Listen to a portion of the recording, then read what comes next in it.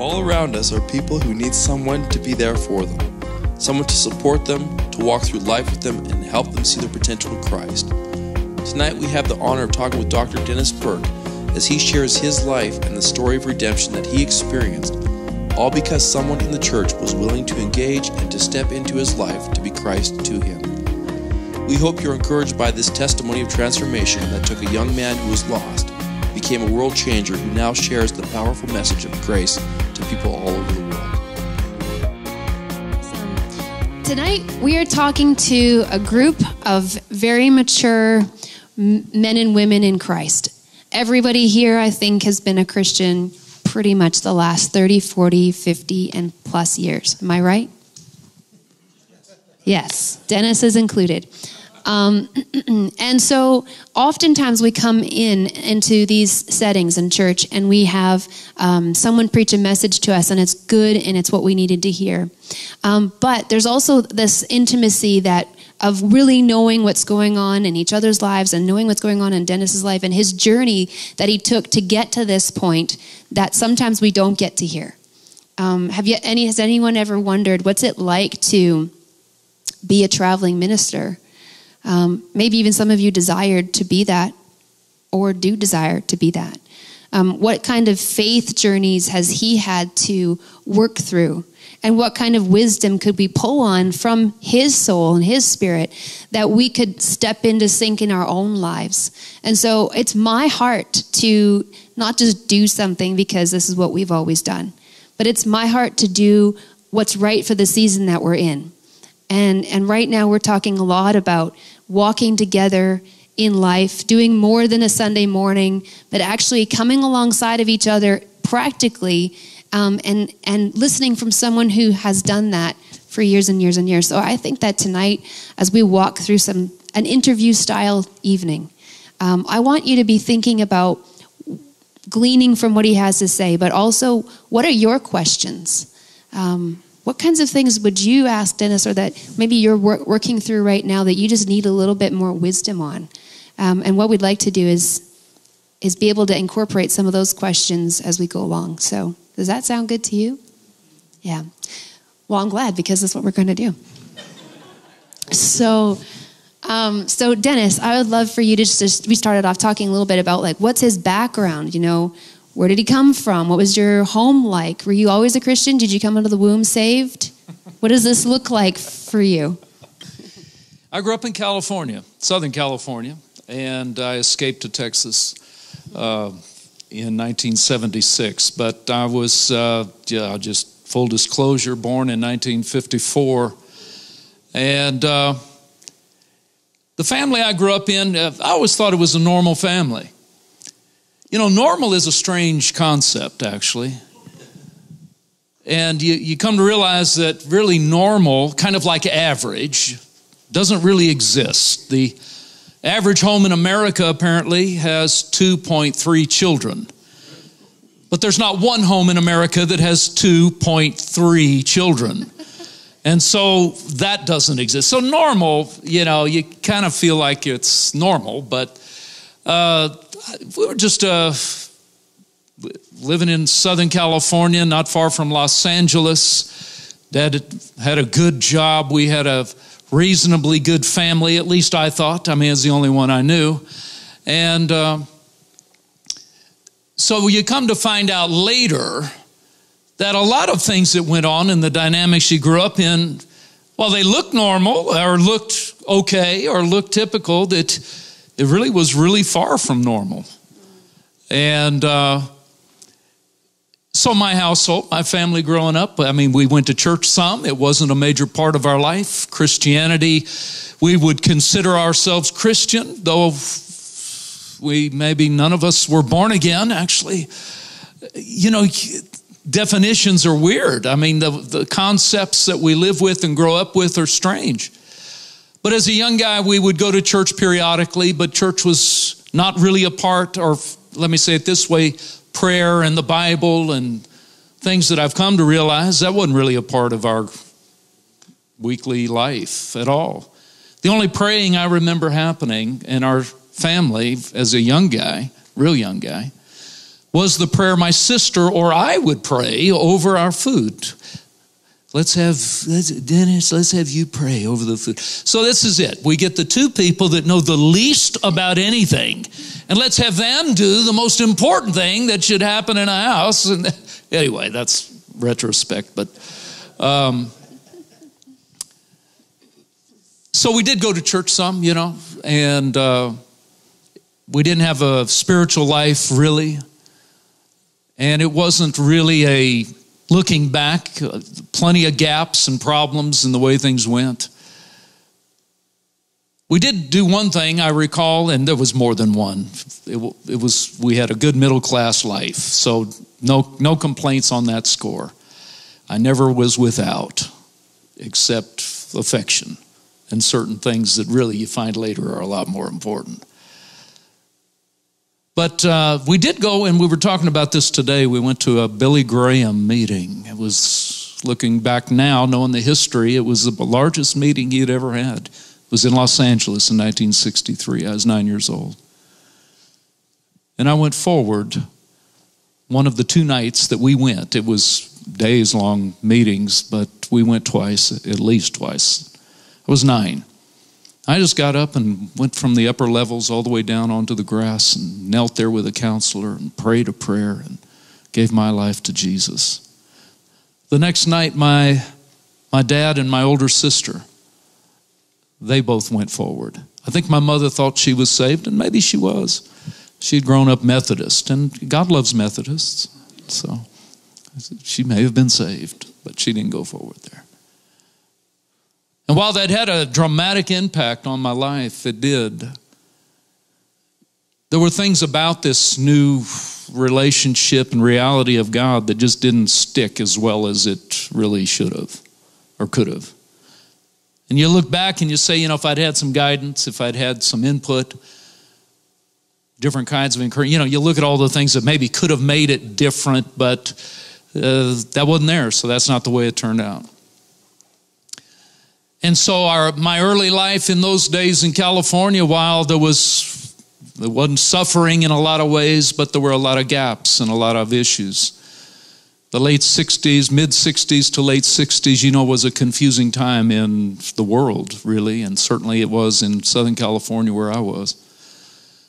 And with a lot of the changes that were going on, when I was coming of age, 11, 12, 13 years old, these issues were circulating and surrounding not just me, but everybody. But the whole drug scene and the whole rock and roll scene of Southern California, where I was anyway, it just started to draw me in. And I found myself really wrapped up in this whole drug and rock and roll culture and rebellion and all that went along with that. So it turned into a lot of dark times in that way. You'd look back and think you're on the cutting edge and being your own person and doing your own thing, and nobody's going to tell me what to do, and I'll have my hair as long as I want it, and all of these things. You're just a young guy. I think back, I'm thinking, good Lord, how did you get that screwed up in so few years? The same as the rest of us. Exactly, see? And so for me, it was a number of years, even though I knew that this experience I'd had at a Billy Graham crusade was as important and powerful as it was. And I continued to get the little magazine. They would send out Decision magazine. I got it every month. God bless Billy Graham. I know where he is, of course, but faithfully, this thing came, and it would say Decision on the big, it looked like that big. And so I had to see it every time it showed up, and it reminded me. I didn't think about it a lot. I did my best not to. But part of the reason for this kind of trek was, you look back and you say, with the lack of guidance and the lack of things that could have made a difference for me, I made these bad decisions to go a real different way based on, certainly the surroundings, the environment, the cultural pull, the rebellion. Not everybody was in rebellion. Not everybody was messed up. Not everybody was into the kinds of things I was, but that's where I gravitated. And so there was a point in this story for me that took a real dark turn, and it was already fairly dark, but while we just had a typical suburban type family and household, and things looked like everything should be okay, and dog in the backyard and 2 cars, and all of that. There was just things going on that I didn't realize how deep it was even for my own parents. And so at 13 years old, I'm startled by my mother one morning to wake up and find that my father has committed suicide. Well, that just pushes a 13-year-old guy further down the rabbit hole as far as it went for me. You just go to relieve whatever you want to call it, the pain of things, in the only way that you figured out does that. Which really doesn't do that. At 13, you're an idiot. You just, are there any 13, I'm sorry if there's a 13-year-old here. I mean, you know how it is. There's something that happens at adolescence. I'll try to be mild on this, but considering the crowd, you'll understand this. Adolescence, in that stage, there is what I consider to be the impartation of total knowledge. The 13-year-old knows everything. I don't need to be told. I am 13 now. I know. You don't have to tell me. And there's this pushback from everything. And of course, you don't know anything. Well, you feel like you do. You get this. So for me anyway, that just turned into even more of a reason to space out and disconnect. And for me, it became really the music, because in the late, some of this, late 60s, early 70s, the music really took a major turn, and it really became the music not regarding an emotion or a love, you the love of my life, I love you with all my heart, you and me forever. It became ballads, and it became voices of what was taking place at the time politically, and injustices, and dealing with things that were pretty heavy stuff that nobody seemed, at least in my remembrance, they didn't have real answers for, but they had a lot of questions. And so it all became about the questions. And you find you never get the right answers by asking the wrong questions. If we're not asking the kind of questions that lead us to the right conclusions, then we end up with a path to confusion, to lawlessness, to rebellion, and to different things. And that's really an assessment of a lot of what was going on, at least from my point of view. So I ended up in a deep and dark rabbit hole for a lot of years. And I was having a conversation where 4 of us had gotten together. This was just a few years ago. With another minister. We were 2 couples. We'd gone to just have a few days together and R&R and stuff, but we decided we would just sit and talk about these kind of things. How did you get saved? What happened for you? And we just kind of went around, the 4 of us. And so I started talking about my normal childhood. And then I mentioned the suicide of my father at 13. And then the drug life, and then the this, and then the that, and these friends. And the guy, he had been a stoner, so he got it and understood. But he said, somebody said to me along about then, I said, wait a minute, let's back up. Earlier you said you had a normal childhood. I don't think you've said anything here that sounds extremely normal. But isn't that how we all kind of look at it? Our own experiences were, well, for us, that was the norm. Each day was the same. in the sense that it was no more answers than we had yesterday, no more depth, no more direction. It was adrift. I don't know. So when I look back at those earliest days, I don't look back at it with a lot of heartache over everything, but you see the gaps, and you see now back to what really would have made a difference.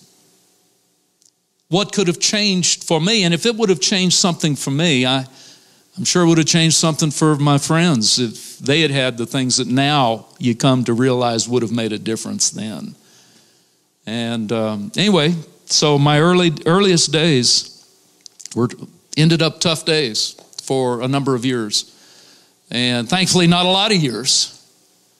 But, till I was 17. So it was those 6 years or so that I really, found myself getting in a darker and darker and deeper hole. I don't know. Was that the answer to your question? You don't even need me. You're just so good. You got this. But I need you. So if I can just ask you some questions about that place of darkness. Obviously, we all had our own seasons of darkness and all our own things that we felt have been dark. But I don't know if anyone here has had a suicide in their life of that magnitude, where it's your own dad, your own father. What kind of dynamics happened in the home between 13 and 17? Was your mom available? Was she able to walk you through this? Were you very lost? Did you have other men who came into your life to walk with you? What did that look like? Yeah,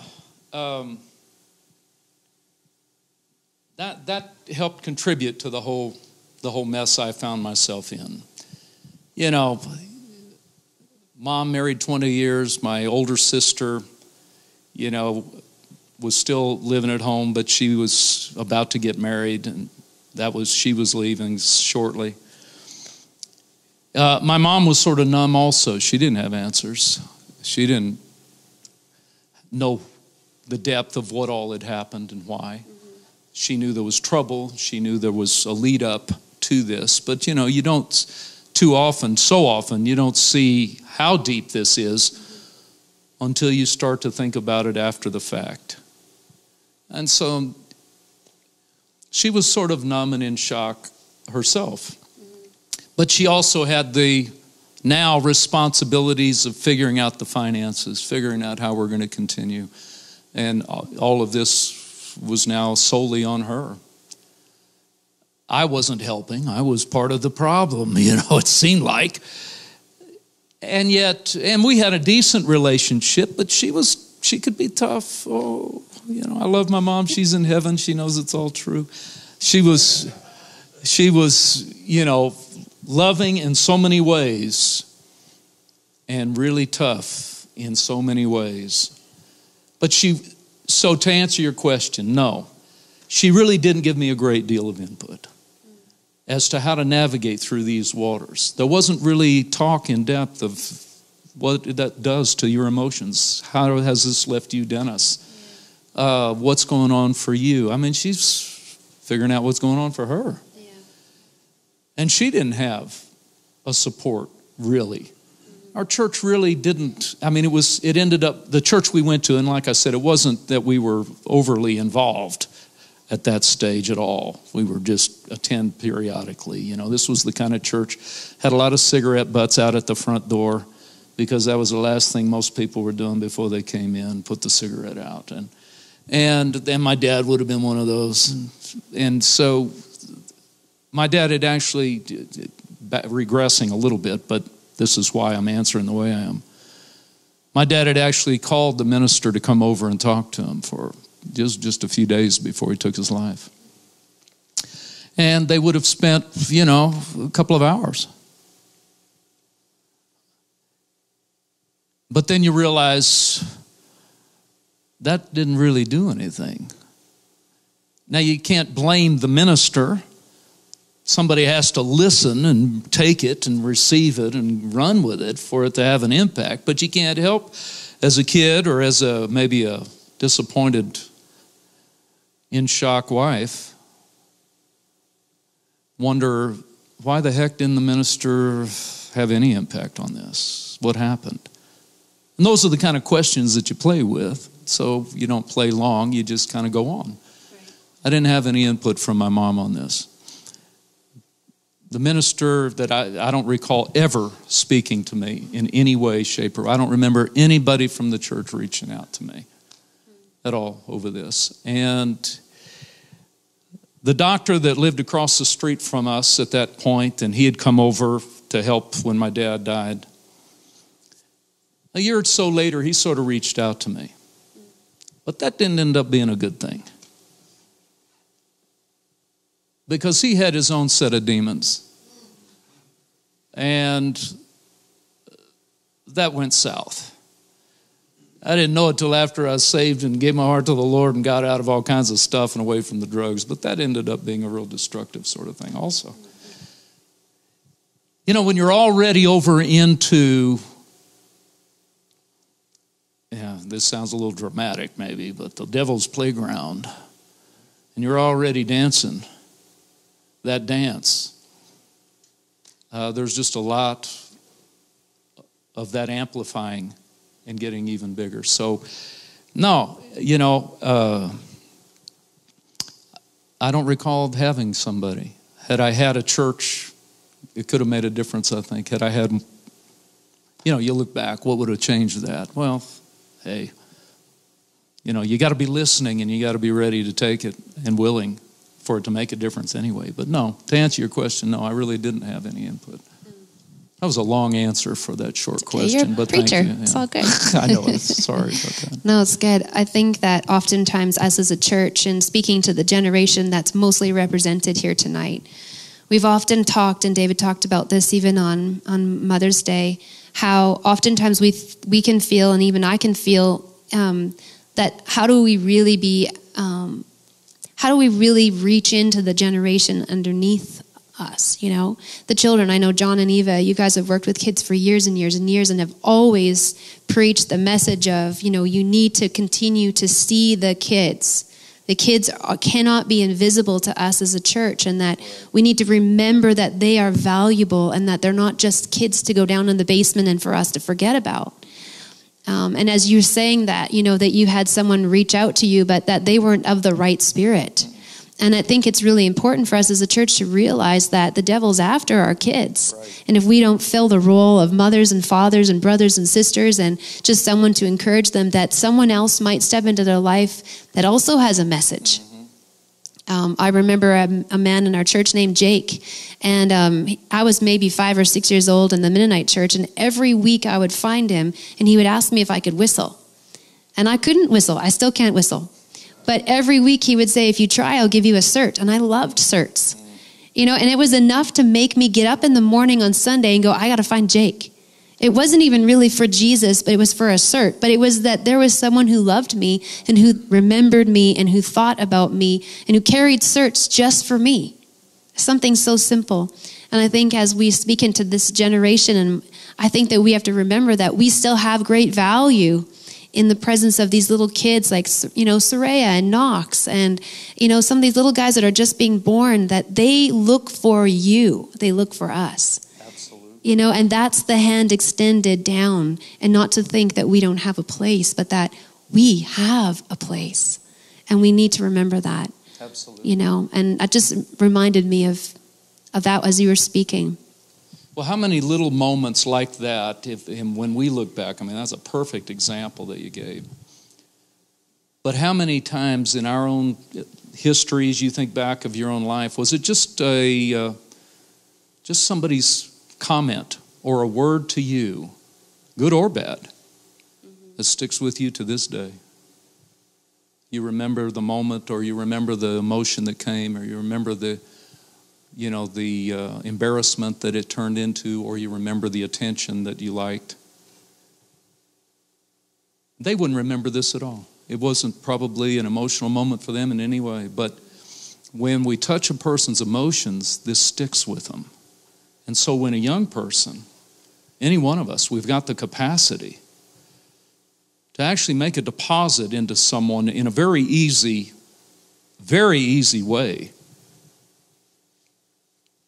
In this case, assert. That's real easy. Man, you're a pretty easy one, that's for sure, you know. But just a word or a comment. Boy, you have got the most beautiful smile. If somebody's never heard that before, and they've struggled with their appearance or whatever goes on, suddenly that was a moment that touched their entire life. And for the person that said it, it was just a good observation and a good moment. They probably wouldn't remember it at all. So we have that kind of capacity anyway, but for good or for bad.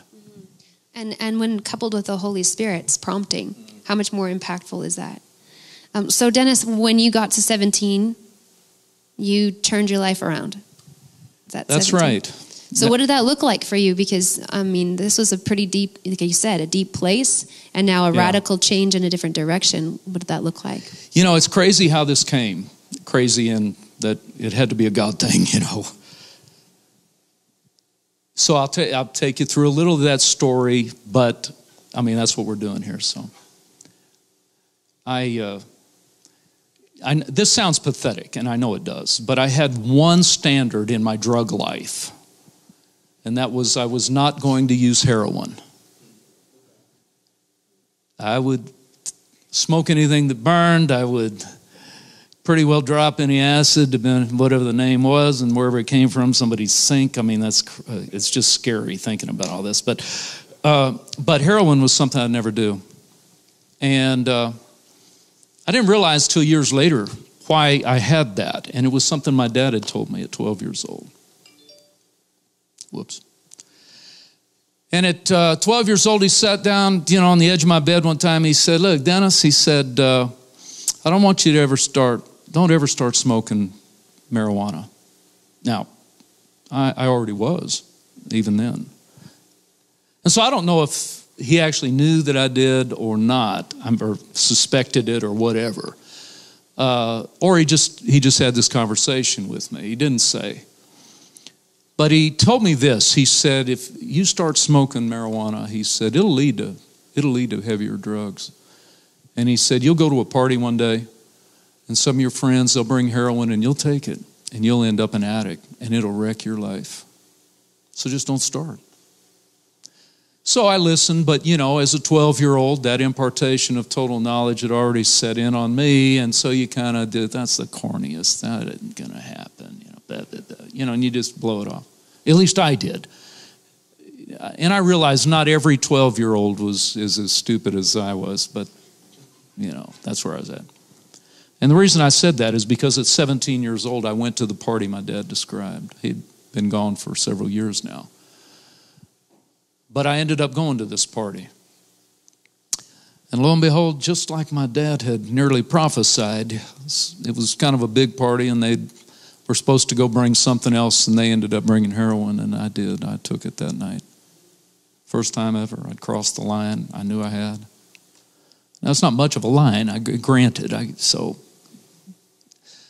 But here's what happened. In the morning, after this party, when I woke up, I had two thoughts almost simultaneously, one right after the other like that. When I opened my eyes, the first thought I had was, I want to do that again right now. That's how strong that hit me. So I understand how these guys get addicted to these real hard, crazy stuff really quick, because, I mean, it hit me. And, you know, looking back, you can almost imagine the devil just waiting for my eyes to open. You got to hear this, Dennis. You need this again right now. You know, and whether that was the case or not, man, that was the first thought that hit me. But almost simultaneously, here came the voice of my dad. And it scared me. I could almost hear that exact conversation. This is going to wreck your life. And it was laying there that morning that I came to a conclusion. I'm not going this way.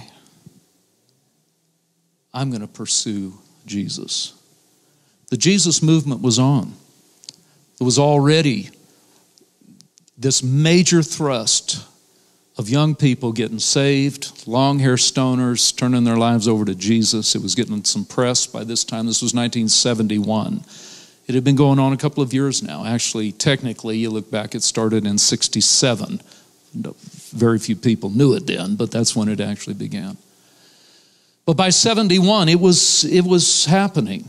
There was a lot of this going on, this Jesus talk. And now nobody really much talked to me about Jesus except one guy, a guy named John Ryan. John Ryan had been more of a space cadet than I was.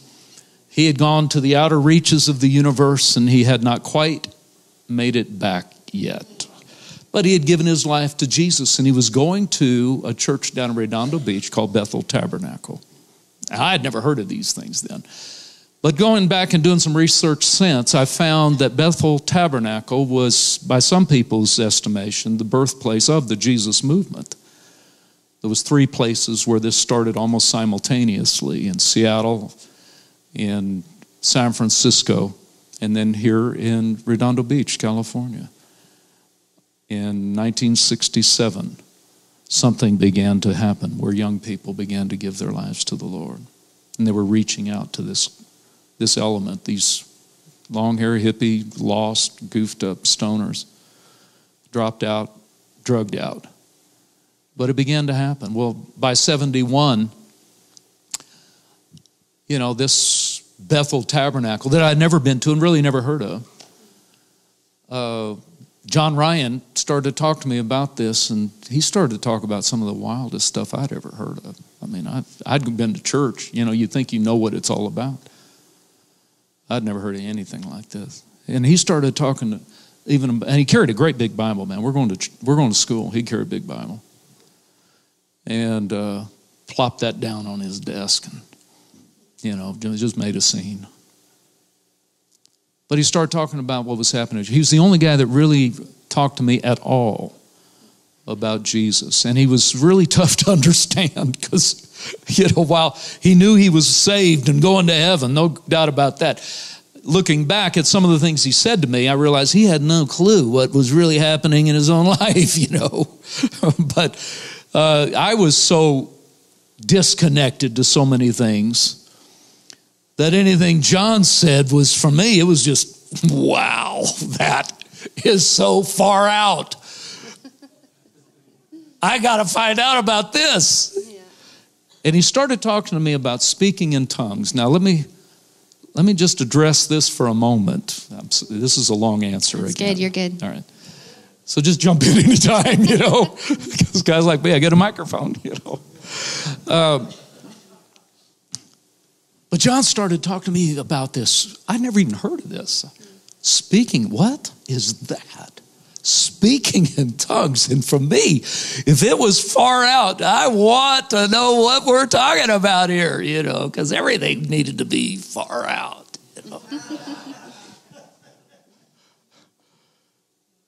And I'll never forget John. He described this to me. He said, Dennis, it's amazing. He said at the end of church, I'll stand up. And, he's telling me this, so he does this. I stand up. And I walk to the front of the church. And an angel comes and touches my tongue. And I begin to speak in the language of angels. I'm saying, I have got to see this. Yeah. Well, come to find out, at the church Bethel Tabernacle, the culture there was they would have song service and play tambourines and shout. There was more hair in this place than you've ever imagined. And just a bunch of stoners by this time. Now, the church didn't start that way, but it was that way now. And it was packed out. It was packed out every night of the week, Monday through Friday. I think they had a Saturday, and then 2 services Sunday. I mean, it was going on, and it was jammed out every service. But the culture was, after a service, everybody that was part of that church was told, now, if this is your church and you're a part of the church, here's what we do. You come down here to the front and find a spot down here, and we're going to pray in tongues for an hour. And they did this every single day, every service. So when John's talking about standing up and walking, he wasn't alone in this. And, now we know, of course, it wasn't an angel coming down to touch his tongue. And so he had no clue. Right. But for me, it was perfect because it was like drawing me in. And so, anyway, I got lost in my own story here, but backing back up to this moment when things had to shift for me, I made a decision then. I'm going to pursue Jesus. And I wasn't comfortable going back to the church that I had gone to some. I just didn't think that was, what I was after. So I just started looking for a church. Finding a church is not easy. Particularly when you don't know one from the other. They're all the same. It's a church. You don't know labels. You don't know anything. So I just went to one close. I just dropped in. If it wasn't Catholic, I went. All right, I was willing. And now we know that all churches are not created equal. Not every church, and in fact, I couldn't find any church for a while. I went to a number of them. They weren't ready for somebody like me to show up. I'm still long hair. I'm still fuzzy. I'm still doing drugs. I'd like to be able to tell you that I had this experience in bed. The power of God came all over me. I was totally delivered, and it was all different. I had a vision of Jesus. None of that happened. I'll tell you what did happen. I made this, what was for me, a quality decision. I had another buddy. His name was also Dennis. Dennis and I, we'd get together and we're going out to party and stuff and take our drugs and do all our stuff. We'd been doing this for a long time. Well, after I'd had this experience, next time Dennis and I did get together, and we had a little entrepreneurial stuff going, so we had an extra supply of stuff, and that we were selling. So we had a fair amount of, for just a couple of guys, we had a fair amount of extra stuff. But I told Dennis, I said, look, here's the thing. We got to make a change. I said, we can't keep doing this. We've got to go after Jesus. And Dennis was also pretty, all right, anyway, you get it. But he says, yeah, man, I think you're right. We got to go after Jesus, far out. Yeah, we had a very limited vocabulary in those days, but we communicated amazing things. It was weird. So I said, so here's what we're going to do. This is our decision. So I'm making a decision for the both of us. I said, Dennis, we're not going to buy any more stuff. We're buying nothing new. We're going to use what we have. I laugh now. It is so pathetic. And it's so embarrassing in so many ways and on so many levels. But I felt like I had made this quality decision. We're not buying anything more. We're going to use what we have. Now, we had several weeks, of this. And then one time we came together, Dennis and I, and we're getting ready to do whatever we were going to do. We weren't doing the same parties we were doing, but we were having a few people and have smaller parties. But I'm making this shift, and I know that sounds like such a contradiction, and I get that. I can't even really, it doesn't even sound right now that I'm explaining it knowing all that I know now. But that's just the way it went. And so I'm still getting stoned, but I'm looking for a church. And so now I wasn't stoned when I went to church. I had been last night. So you're still a little fuzzy in the morning. And I still had the same, still the long hair, the same appearance and stuff. But I found church. They were not ready for my kind. They didn't even want. It's like, you can feel it. You know how you do. You can feel it. So why are you here? Well, if you got to ask, I guess don't know either. I mean, and of course I didn't have, love of Jesus attitude about everything. And so it was a while before I began, I couldn't find a church. And the church, and I'm saying this in a broad sense, the church in the broad sense, not just single congregations, but in a broad sense.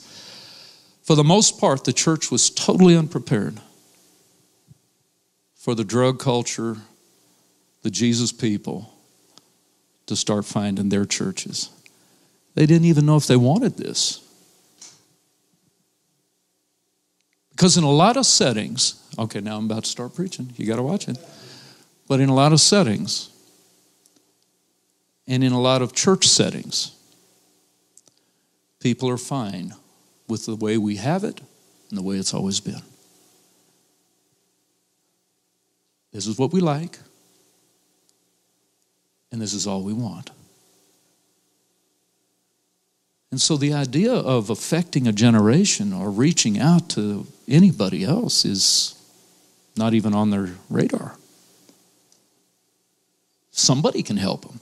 It's just not going to be here. And I felt that when I went into these places. I didn't know to say it that way, of course. I do now, looking back. But man, you felt it. You knew it. And I kept looking. I didn't go to Bethel Tabernacle. I still didn't know anything about it yet. John mentioned it, but it never occurred to me to actually go there. Weird, But I'll say this. One day, I passed a church. It was a new building. I would have passed it many times. I'd never noticed it before. It must have been on a Saturday, or it must have been on a Saturday. I was riding my bicycle. I had a motorcycle, but I had a few problems with that, and wasn't always in a frame of mind where it was good to ride it, so a bicycle seemed less threatening, and so I was probably on my bicycle riding by, and I saw there was a guy in the flower bed of this church, new building. I never really noticed any of this before. I'm looking for a church. So I stop, I walk over to the guy in the flower bed. I said, "Hey, my name is Dennis. Can you tell me about this church?" He said, "Well, yeah, I'll tell you about it." He said, "In fact, I'm going to go to a nursery and I got to buy more flowers to get in here today. Why don't you get in the truck and come with me?" Sure. So, man, we're off. Going to go to a nursery. I don't remember if I'd ever even been to a nursery. What do you do there? And all I remember is riding in the truck, and this guy, it turned out, I found out later, he was a deacon of the church.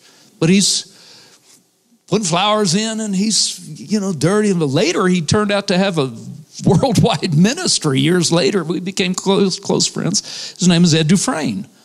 This was Ed. He's in the flower bed. Now I'm in his truck. We're driving, and he's driving along. And I was expecting to hear something about the church. I don't know what Ed is talking about. He's talking about the Holy Ghost. I don't know anything. I don't even know if I knew the words Holy Ghost. The only ghost I remember anything about was Casper, the friendly ghost. That didn't seem to fit the moment. So I don't know what but I really do remember this so much. We're driving along, he's driving, and he's going on about whatever it is, whatever he's saying. But he has so much life in him. I mean, I know what to say now. I didn't know then. But I'm looking at him. He is so full of whatever this is. And it's all flowing out. I have no idea what he's talking about. But I do remember this thought going through my head loud and clear. Wow. All right, there's that limited vocabulary, but wow. Now this is far out. I couldn't wait to go to church tomorrow. I couldn't wait. And I did. I went to that church the next Sunday, which was tomorrow. It was in the morning. And I showed up like I always, this is all I wore, jeans. I still wear jeans. But they were, these are like mine. Yes, a little more like that. I would have had patches probably. Okay, you know. well, I don't even do the patches. No, don't bother. You were better than me. No, it actually wasn't. But I showed up, I had t-shirt, jeans, some kind of funky looking shoes. But if I went to someplace special, you put on socks, you know that. So I had my socks also. Went to church. And there's the guy from the flower bed. He's a door greeter. He's got a suit on. Of course, all the guys had, all men had suits on. That was the deal. I didn't look like any of them. None of them looked like me. There was nobody in the church like this, but Ed shook my hand when he was so excited I was there. He about shook my arm off. Hey, man, I'm glad. Look, you're here. You know, and come on in. You know, there's all this energy.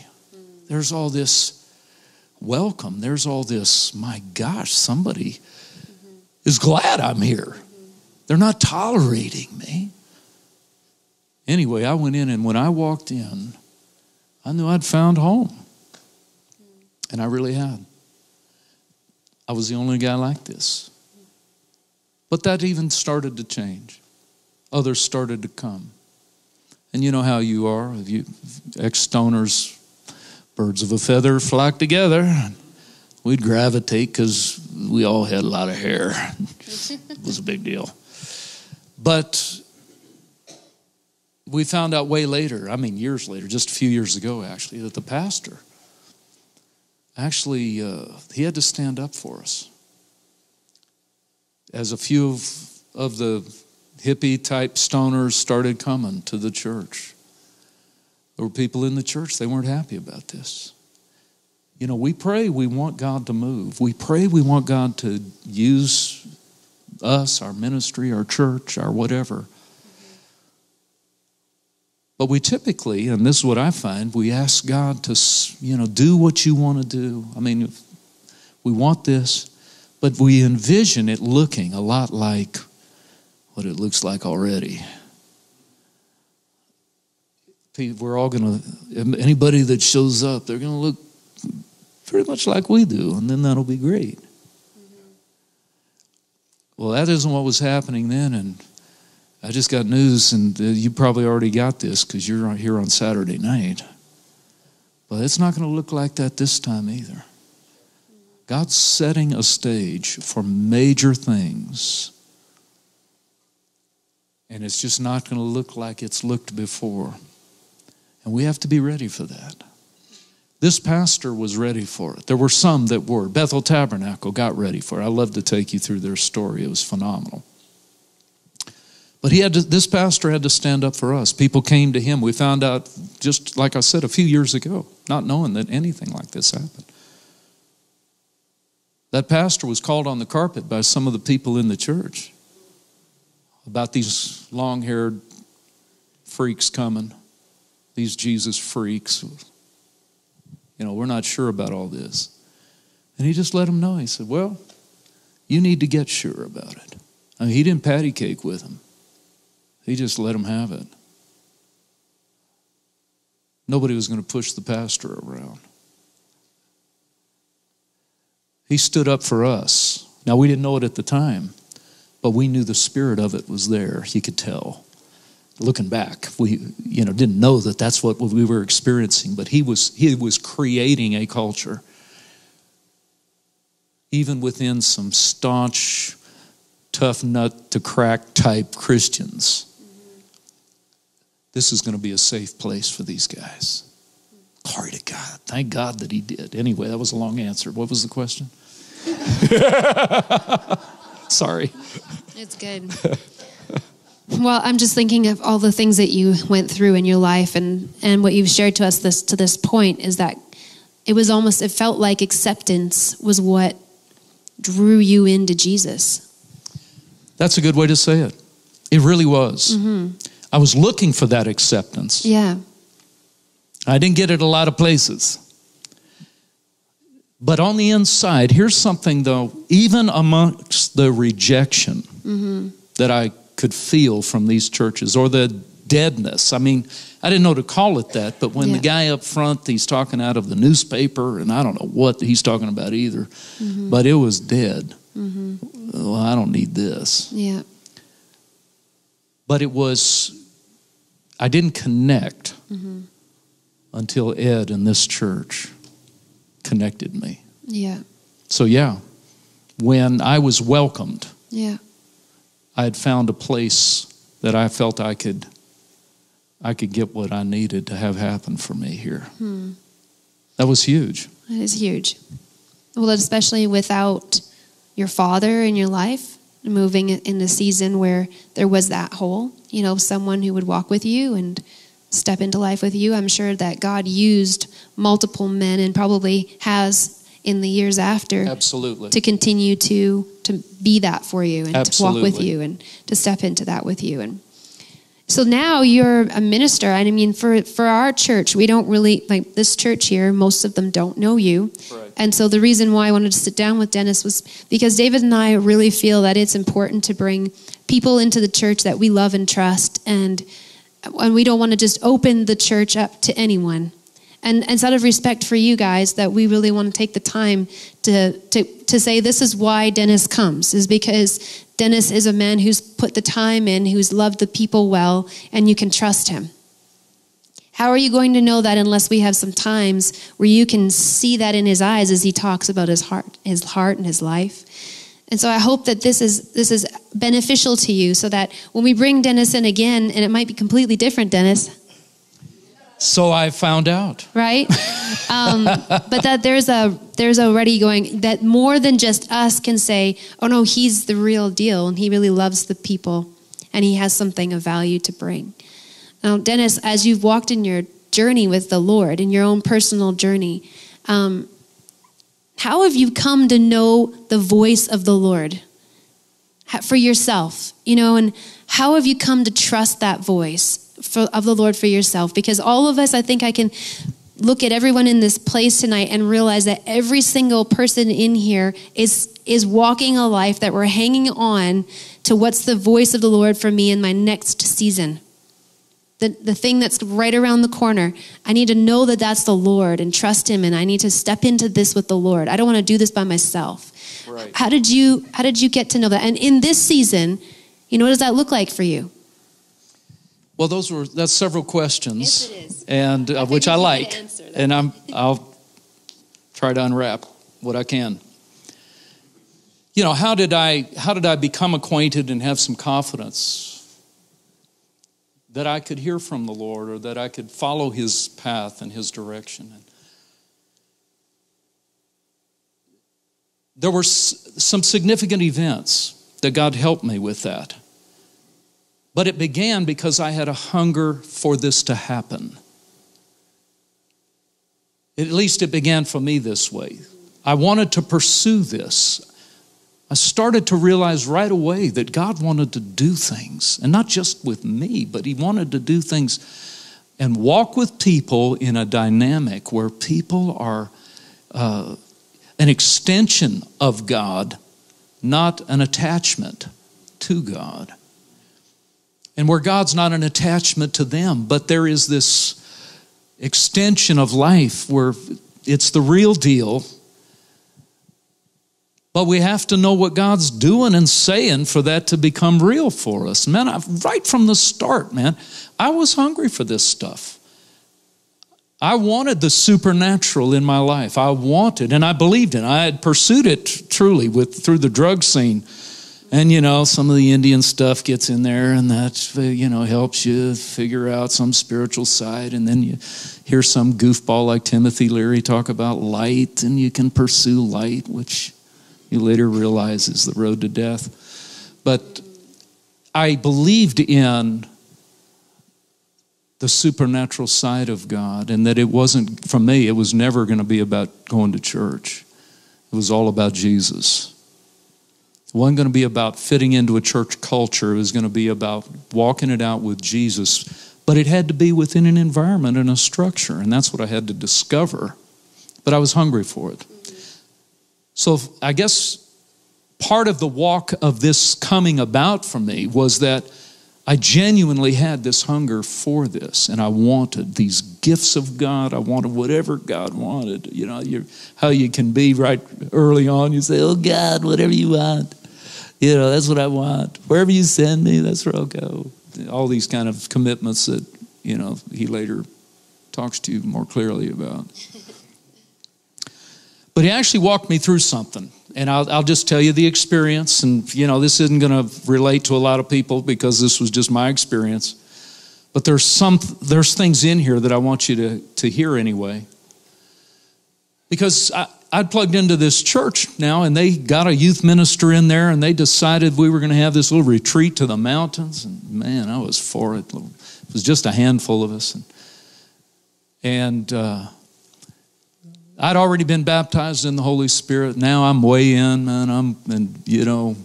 I'm seeking. I want everything I can get my hands on. By now, we've gone over to Bethel on off nights because Bethel went on every night. So we'd gone over there and it was part of it, and not all of it, but part of it was that for me, it wasn't just an experience. It was a life I'm living every day, forever. It was paramount in my life that I was serving Jesus. That was it. And so now we're going on this little retreat, and the youth minister, he said, we're going to take some time, and you're going to go out and you're going to get by yourself. Just you and God. And you're just going to pray for a little while. You do whatever you want to do, worship, sing, do whatever. Just you. You don't go out with anybody as you find a spot. And we were up in the mountains, and it was, you know, so I wander off into the woods and find a rock, a big rock. Oh, cool. I'm going to go sit up there lotus style. And I'm going to talk to Jesus, you know. And, but I did. And I heard something flash through my head. I didn't know where this came from, and it was just a simple nothing almost. But it was this. You're going to do something tonight in the collective service. That's how I understood it. You're going to do something tonight that you've never done before. That's all it was, it's vague. But when you do, you're going to know that I spoke to you here on this rock. Well, you know, I've had a lot of things blow through my brain. And I don't really put a lot of credibility into all of it, particularly at that stage. So honestly, that didn't really stick and mark my thinking all that drastically, sitting on the rock. But that service that night came. It was just a handful of us. We were standing in a circle. You know, these were the kumbaya days, you know. We'd sway and pray, and suddenly something. When we're in this time of worship and prayer, just standing in this circle, and something starts rumbling. I don't know how else to describe it. Rumbling on the inside. What? I don't even know what I'm doing. Everybody's quiet, our eyes are closed, and it's one of these moments. And in a moment, I go through all this stuff, and I blurt out, kind of loud, really, what I now know Scripture calls a message in tongues. I spoke out in tongues, loud. Now, it was different from praying in tongues. This was different. And I mean, it erupted out of me. It's like an explosion happened. Now, obviously, you know you can control that. I didn't want to control it. I just wanted whatever this is. And here comes what I now know was a message in other tongues. And the guy next to me, Jeff, my buddy, we'd gotten saved nearly the same time, baptized the same day, and all this. He gives out an interpretation of tongues. He had never done that either. Well, I don't even know what he said, because I was so cranked about what had just happened for me. And the Spirit of God said, I told you about this on that rock. And he said, now you know what I sound like. Now, I'll be honest with you. When I think back of this, he sounded a whole lot like I sound. I couldn't have really said emphatically coming off the rock that I had heard from God. It just sounded more like a thought that passed through my head that I had no reason to think. And it didn't really make a great impact or a lot of sense until it was verified that night. But I've had so many times since that the Lord helped me when he'd say something to me, but it didn't necessarily strike me with a great deal of depth. You can get thoughts. Where'd that come from? What's that all about? But for a little while, the Lord would kind of underscore it at times and say, just like when I talked to you on the rock. Now, when he'd bring that up, now I'm paying attention. So the reason I'm taking you through this is because for me, and I know that's not everybody's experience, but for me, he helped me walk through developing a sense of awareness and confidence that I really could hear from the Lord. And that it really didn't sound all that different from the way I sounded. But what he would say would be something I probably would not have said. What was that? Or why did I think that? And I promise you this, just knowing how it goes, you've had these same experiences, whether you really identified that it was the Lord saying this to you or not. We typically, and I do too, I've tried to develop how to not do that, we dismiss it. What was that? Why did I think that? And then later you say, I had a hunch that was going to happen, So sometimes we just call the voice of the Lord a hunch, when it really was the Lord saying something. But we can cultivate it anyway. This goes on and on with guys like me. So was there another question in there somewhere? Or should I? I guess my question is as you're speaking into the church tonight, what's one thing in your heart that you feel like you've heard from the Lord that's for the body of Christ that we can grab onto and say, okay, we're going to step into that alongside of you or as the body works into that together? That's a huge, huge question. It's a huge question. And I'm not sure for me there's just one single answer, which is sad because we could be here till morning if I really let it happen. But to kind of connect where we started and how this goes and what I think this really means to us right now, there's a couple of factors. For me early on, as a believer, what I caught, and I caught it before I met Ed, the guy in the flower bed. But I think I saw it in action. There was a very real passion in the relationship I had with Jesus. And I think one of the things that marked even the Jesus movement as a whole was while there wasn't a great deal of knowledge about a lot of things, it wasn't about doctrine as much, which I've come to understand is quite important, don't get me wrong. But it was a simple fall in love passionately with Jesus. And I think even now, what society is hungry for is the same thing we've always been hungry for.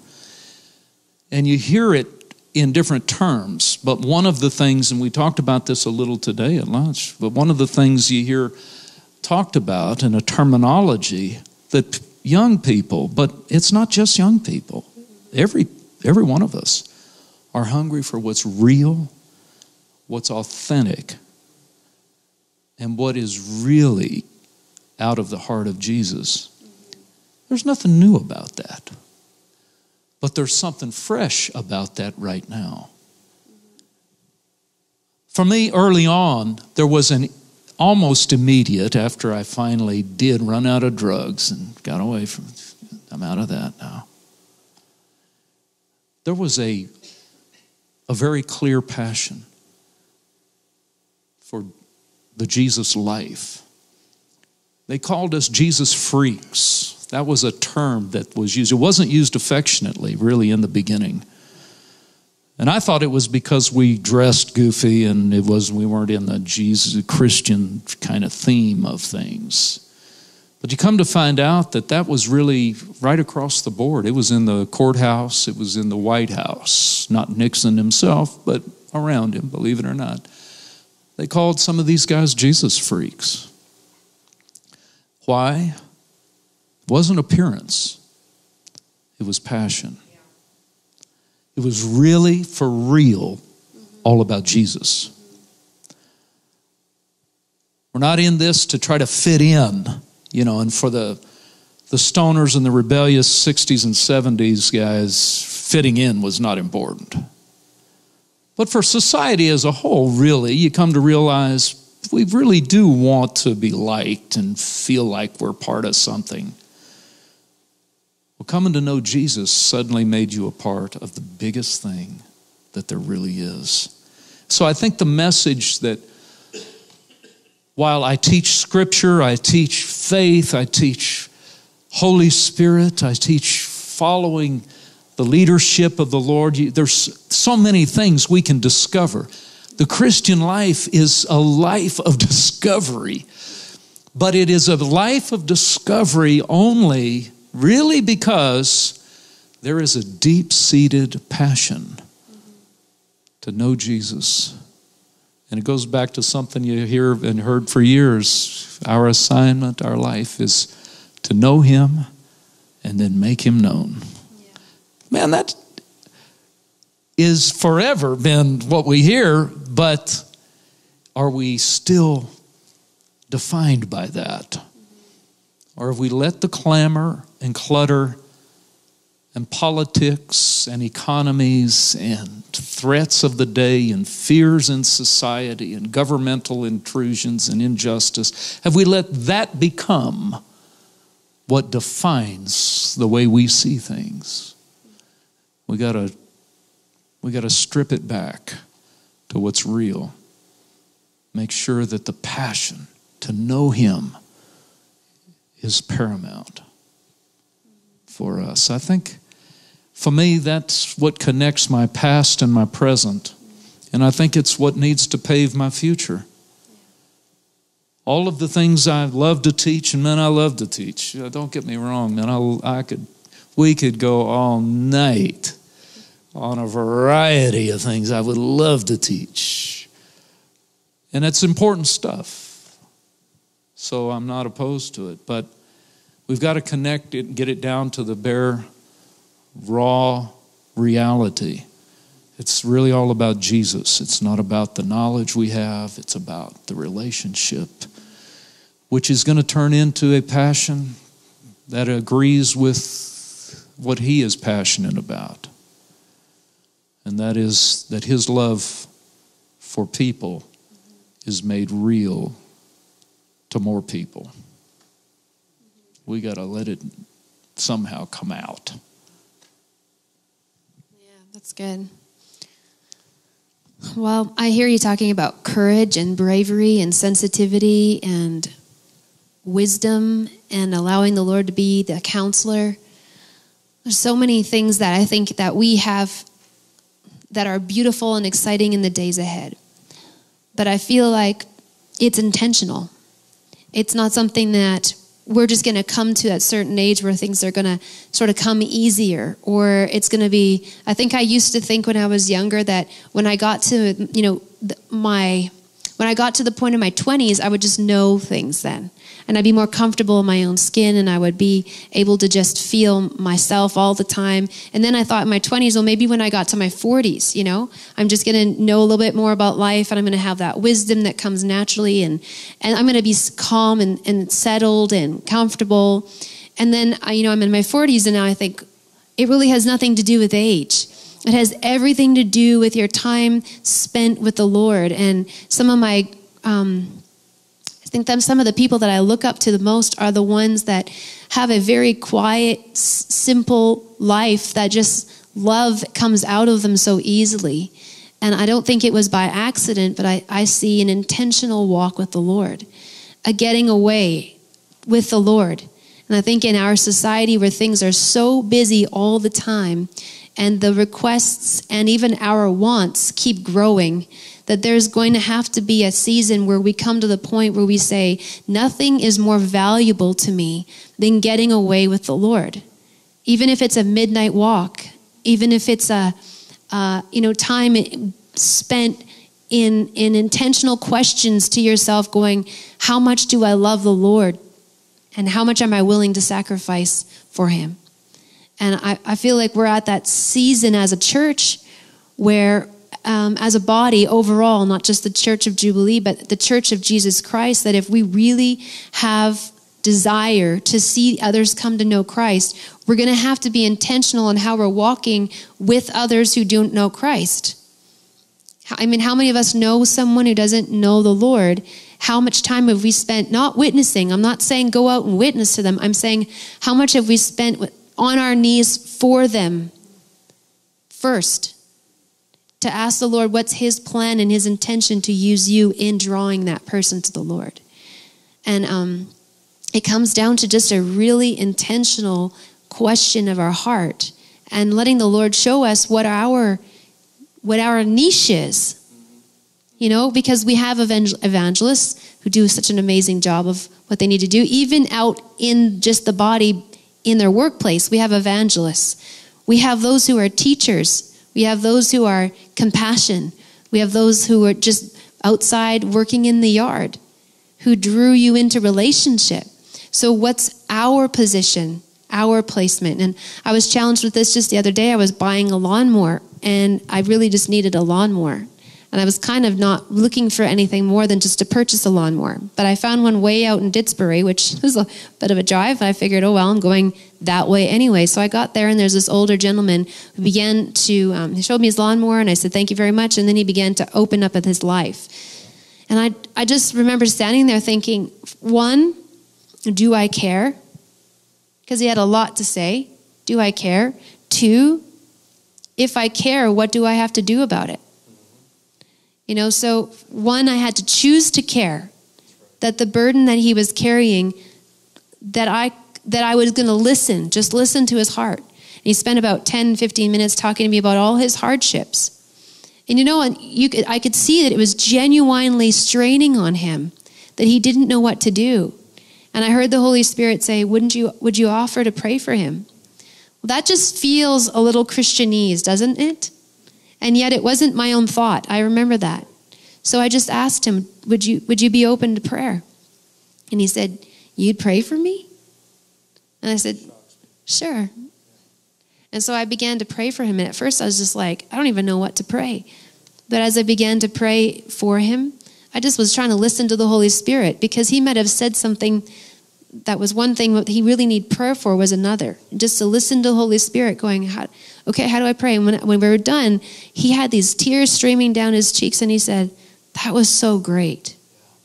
It was like a fresh glass of water for him. You could see that he felt cared for. That's right. You know, that he felt seen. And I was just buying a lawnmower. Yep. You know, and so then he messaged me. It was on Garage Sale that I bought this. He messaged me afterwards and said, thank you so, so much. You know, and so I just left him a little note thank you for opening up to me. I'm a stranger. But I just want you to know that God really sees you and he cares about you. You have no idea. We have no idea who that man runs into, or what that man sees in Jesus because he saw it in me. And so we have this calling as the body of Christ to step into that. And we know this, right? We all know this. But it is the decision of, do I care? And if I care, then what will I do with that? Do you have anything else you wanted to add as we close up tonight? No, I love that, though. There's a naturalness, I think, about being able to share Jesus. It's not as complex as the devil would like us to think. And people are more open, oftentimes, not always, but oftentimes they're far more open. It's almost surprising, like this. This is almost shocking. And it shocks them that we would have some input for them, of any type, that we would care enough to do that. And we know how to do that. We don't have to know how to do a lot, but we know how to do that. But it does take the choice. So we choose to live it in our life and have Jesus and that passion for the Lord, but that will turn into that challenging thing, because God sets this stuff up. He wants us to be able to multiply and to be the salt of the earth, but that's not just by living it. It isn't. It's by also replicating it and letting it come out. Not in an obnoxious, that wasn't obnoxious. And I find it can be so natural, because that's who we really are. But and I've done it too, we've let our fear of either not knowing what to say or do, or I don't want to ram religion down their throat, which of course if you don't have religion, then that's not going to be a problem. But we let ourselves get talked out of it. And instead of that was good. Made the decision to care enough to take it into a form of action. There's got to be action. You know, the doctor can pass somebody that's had an accident on the road with the knowledge of how to maybe help this situation. But it's getting out of your car, changing your day, going over and doing something here. Even if, in that case, even if it didn't work, but it is the doing of it. And for us, I think that's the next step that has to happen. Is we get out, we push the envelope of our own fears or our own insecurities or our own questions, and we just offer it. It's something simple. It's life-changing. The other person has never had anybody that cared, that would do that. They've never had anybody to say what you just said. And so, anyway. Well, to close this up, I just want to share a quick story. I was talking to a friend of mine who was working with the Calgary Police, and when he got the job, which he wanted so badly, and if you know the process of becoming a Calgary Police or any police of any city, it's a lot of sacrifice. You hardly get paid for like 6 months while you're going through training, and they can put you anywhere, and so it's a real sacrifice to actually step into that lifestyle. And he said he was so excited and so eager, he was willing to give anything up to have this position. And so he started working as a police for a while, and he was put in the northeast section by Marlborough Mall there. And he said, you know, every time he turned around, there was a crisis. And he said, and it wasn't just a crisis, it was that you know, it wasn't like a new thing. It was like generations of the same families causing the same issues. You know, it was like this family would move to Calgary, and they would be, you know, dealing drugs, and then they'd have kids, and then their kids would grow up, and they would do the same things. And it was generation upon generation. And it was almost like, oh, that's that family. And he said, I got to the point where I'd seen so many drug busts and so many things going on that it wasn't really a new thing anymore. And I lost my passion because I thought I could change something. He said, and now I realize this problem's so much bigger than just putting the wrong guys in jail. This was a generational heart thing. And he said, and I just lost my passion to the point, he said, where I would be dog tired. You know, and at the beginning, I'd be dog tired and think, throw me on another shift. I can change the world. And he said, and then I got so tired that, or I would come home from work and I would think, if there was a dead body on my lawn, I would just get up and put it on the neighbor's lawn and go to bed. I'm just so tired of issues. And I think for the body of Christ, we've seen so many hurting. And at the beginning, we were passionate about the hurting, passionate about the lost, passionate about seeing them come to Christ. But now there's just so many more issues upon issues that do we really care? Do we feel like we have the answers anymore? You know, or have we let our own selves become discontent, less passionate, not quite believing like we did, and we just want to go home from a day's work and go to bed? And I feel like it's time for us as the body of Christ, and me included, to actually poke my head up and go, who are my neighbors? You know? Do I care? You know, Gabrielle's been saying, Mom, we need to have our neighbors over for 5 years.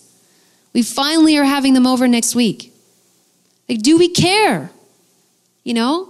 And I'm asking myself that question, do we care? And I'm looking at us as a church, I'm looking at predominantly probably the most mature group of people in our church right now represented right here. And what I'm saying is I don't think we can disconnect. I don't think that we can get to an age where we can say, you know what, I'm laying off my hat now, I'm retired.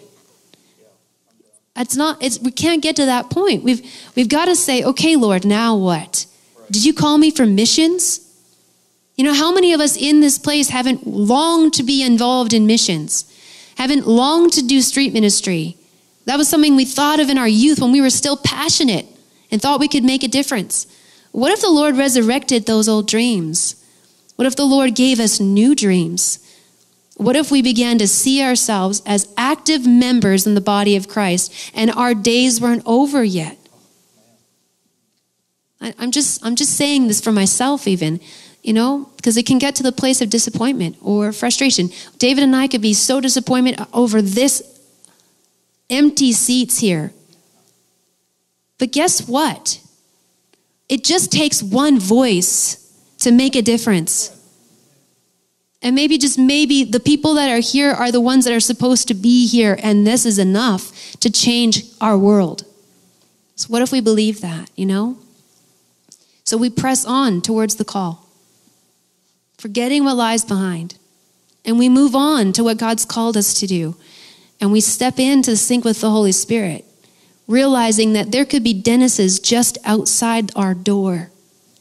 And maybe, just maybe, mowing the lawn isn't such a menial task after all. You know what I mean? Maybe, just maybe, we've been positioned by the Holy Spirit to make a difference. I can't imagine how many people have heard your voice over the years that may not have ever heard them if you hadn't come face to face with someone who cared. That's right. Right? Absolutely. And yet you've spoken to thousands of people over the years in all kinds of places with more than this amount of people. And your voice has made a difference. And just maybe, we're here in that position where God can still use our hands and feet and voices to speak into that next person who can speak into that next person who can speak into that next person. Man, are we encouraged tonight? I'm encouraged. I'm encouraging myself, but I'm encouraged tonight. I want the Holy Spirit to do something in all of us tonight, and obviously you do too. I think that's what this is all about anytime we're together. But I think there's something about the days ahead.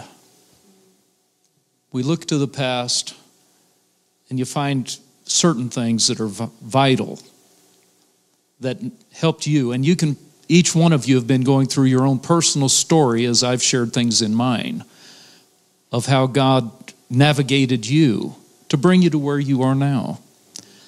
And I think what Jocelyn has just said about the importance of these days now and of our attitude of being productive and useful at whatever stage you're in, whatever stage I'm in right now.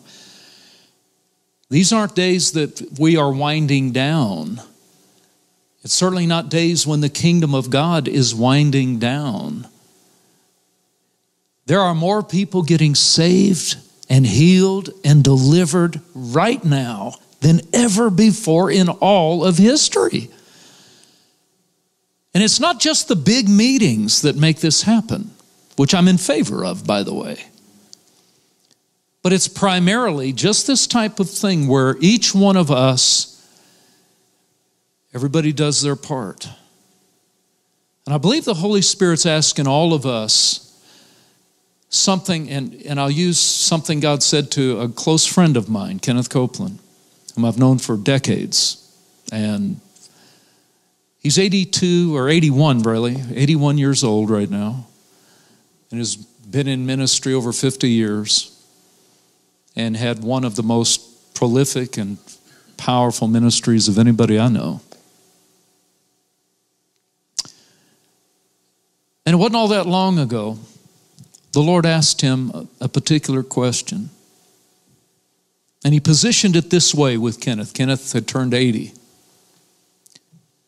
And, you know, he's been in ministry 50 years. Heaven sounds good. We all believe in heaven. We do try to put it off as long as possible, but we believe in it. It's going to be great. He said the Lord talked to him about this very directly and specifically. He said, Kenneth, he said, were you as anointed at 40 as you were at 50?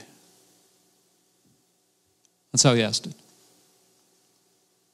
Not really, no.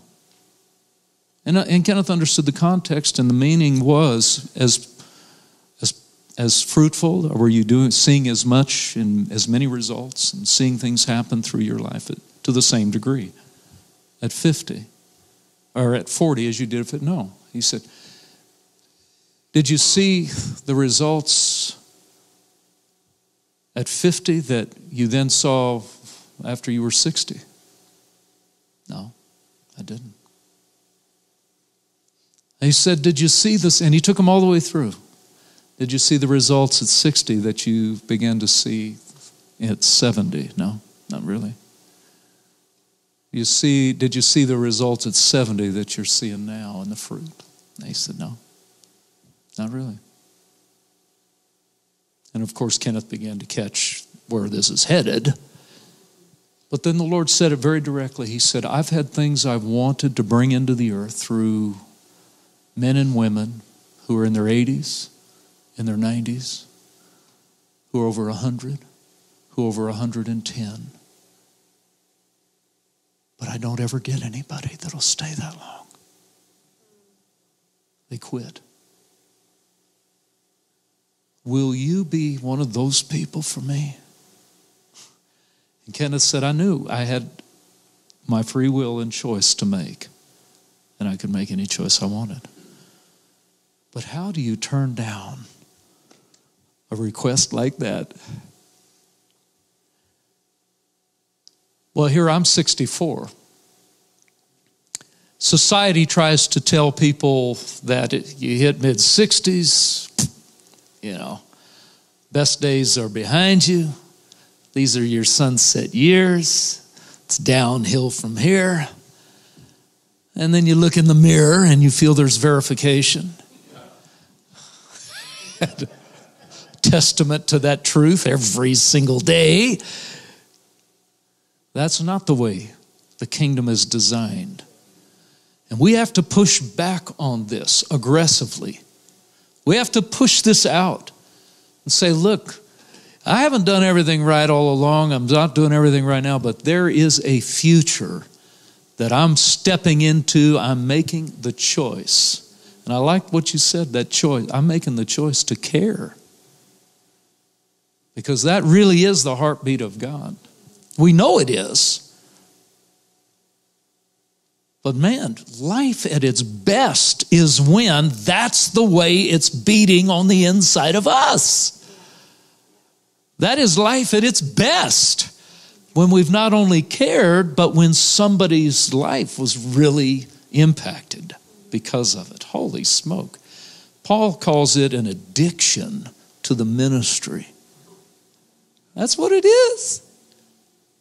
This stuff that we're talking about, it's not just for preachers. It's for every one of us. It is the most addictive substance in the universe. Because it's how we're wired. We're wired for this. We were made for real love. And this is love in action. It is letting go of ourselves in that moment, in any given moment. Now, some of it can be really drastic. It can be out on the streets, confrontational. That's not for everybody. I mean, it's cool if it is. I mean, that's great. There's great stories. I mean, one of my favorites is from a guy that picked me up at a church in Minnesota I was going to be speaking at, and he was a prisoner for years, and he'd had a really tough life. But now he's in the church, man. He leads people on street witnessing every Friday night. They go right into the heart of Minneapolis, and it's in-your-face stuff. I mean, this guy just thrives. But he told me this story, and he said, we go out 2 by 2, but this particular time we had an odd number. I went out by myself, others, but we met and then prayed, and then everybody goes out different directions. He said, I was on my own by myself, and he said, we're in a, tougher part of town, which didn't concern this guy. That was fine. And he said, over here, I see, as I turn a corner or whatever, he said, I see here's a pretty big fella standing over here, and he's leaning up against the wall of a bar behind him, and he's just standing there by himself. And he said, he's a pretty rough-looking guy. Now, coming from the guy that I'm hearing say this, for him to say it's a rough-looking guy, man, I'm going, what was that?